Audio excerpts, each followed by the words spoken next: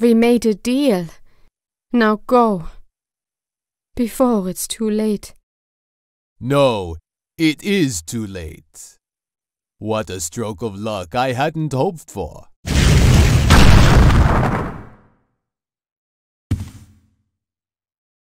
I'll have him sleep it off for a while. First, I have to get our little conversation out of the way. You are Jivatma, aren't you? This is the first time I've met you in this manifestation, Ikea. Or should I say, Luise Meyrink. Curiosity has caused you to chase us so tenaciously.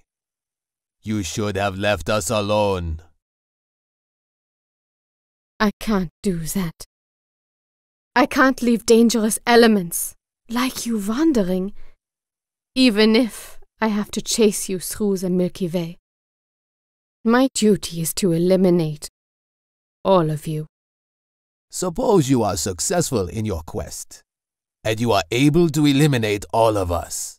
What then will you do after that? It is not even possible to build a ship to get out of this solar system. And, as the only remaining Zoan, you would be left on this planet. Could you stand the solitude? Yes. One day even the humans of this planet will break the law of gravity. And soon they will be able to navigate. The great sea of stars, I can wait 1,000 or 10,000 years for that. So you do have real patience.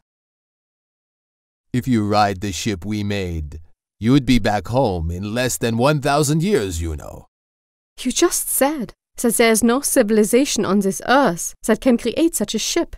It would be a different story if we help them. Oh no. So are you the one who is abducting scientists all over the world? Yes. If we provide them with the knowledge we have, it would be more than possible for them to develop something exceeding this planet's level of civilization. Addis actually already has numerous technologies the humans of this planet don't have. How about it? Why don't you forget your silly mission and become one of us? You have just made me more determined to put an end to you. You should die on this planet. No. You will be resting eternally on this foreign planet.